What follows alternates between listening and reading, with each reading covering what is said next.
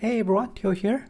In this video, I'm going to give you a quick walkthrough on how I sketch this street scene using the app Concepts, which is available on the iPad, Android, and Windows. And I sketched this on the Samsung Galaxy Tab S8 Ultra.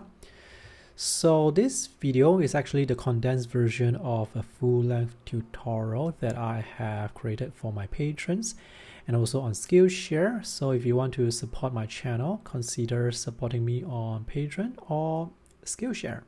The full tutorial covers more information on perspective, simplification, drawing techniques, and urban sketching tips.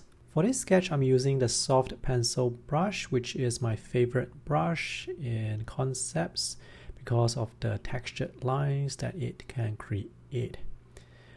So I marked out the vanishing point for this 1-point perspective scene first, and I drew the diagonal lines to the vanishing point.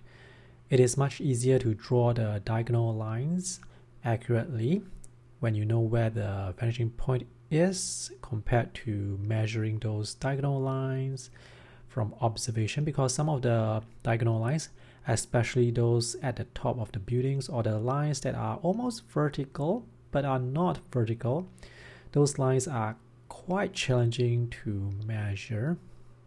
So once you have the vanishing point, you can just draw the diagonal lines to the vanishing point. One challenging aspect of this scene is the compressed perspective. Because the walls are compressed, you have to pay special attention to make sure the distance between the buildings are accurate. So when you're drawing, you shouldn't think of you drawing the buildings. You should be thinking of the distance between the vertical lines. And once you draw the vertical lines and the big shapes of the buildings accurately, and also the perspective accurately, you can then draw the details within those shapes. If you get the perspective wrong, if you get the distance between the buildings wrong, all those will affect the details that you draw later. So obviously it is very important to get the perspective accurate at the start of the sketch. Now this scene is actually quite detailed, but I have actually used a lot of simplification to make this scene easier to sketch. If I have to sketch all the details, it's going to take me a very long time. So for this sketch, I try to simplify as much as possible. The easiest way to simplify your sketch is to draw the big shapes first, then draw the details. And if you are not sure whether or not to add more details, that is probably the stage where you can stop adding the details, because if you add even more details, it can make your sketch look overworked, and you don't really want that. With an app like Concepts, which features an infinite canvas, there is actually no end to drawing details if you want to continue to add those details. So for the coloring, I have chose a warm color palette of mostly brown, yellow ochre. The brush I'm using for coloring is the chalk brush under the pastel group of brushes. Now this is a paint brush. I like to use this brush because, just like pencil, it can create very beautiful textures. And because this is under the pastel group of brushes, when you are drawing or when you are coloring, it will automatically create a new layer just for this brush. So all the colors are beneath the line art.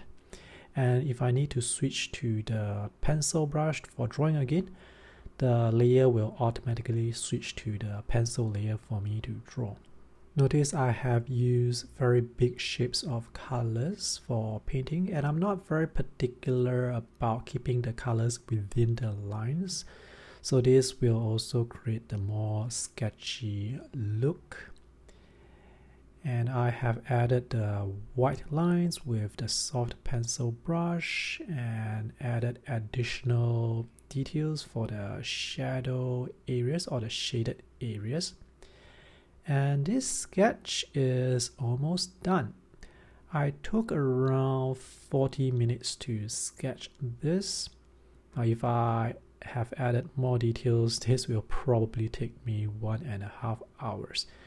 And I think the level of details is good enough for a sketch like this.